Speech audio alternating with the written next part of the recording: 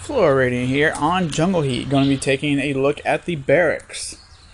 And for the new players, if you're just wondering how much it costs to go from each barrack, I'm going to show a level 5 here. It costs 100,000 oil to go from level 5 to level 6.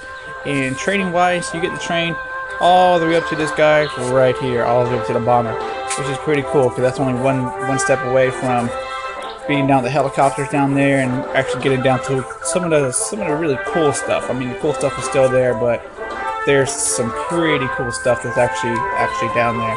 Anyway, 100,000 oil. Taking a look at and you can see that this thing is actually still an upgrade. Before I even go into the stats, it's an upgrade mode. This thing does take a little while to upgrade to go from level 5 to level 6, but completely worth it because we'll get over the bombers, move the helicopters, and get those upgraded.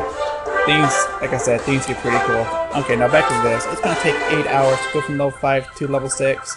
And yeah, it does take a little while to go from level 4 to level 5. But it's nothing compared to, higher levels where it's going to take a day or two. Anyway, there it is, a helicopter. It has to go up plus 10. And if you want to go ahead and instant it, it's going to be 219 diamonds. And that's completely up to you if you want to use your diamonds for the upgrade or not.